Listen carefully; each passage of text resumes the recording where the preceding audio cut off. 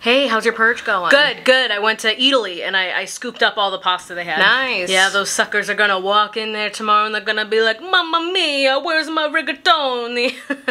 How about you? I added myself to a health insurance database without paying, so yeah, boy's insured now. Nice. Good for you, man. Hey, you guys, how's your purge going? Great. How's yours? Super cool. I just murdered someone. You what? I was just walking down the street and brutally. I mean, that's the whole point. Like everything is legal. Why would you want to do that though? Like, why not steal a car? Or like forgive your student loans? Well, it's like you can do whatever you want to.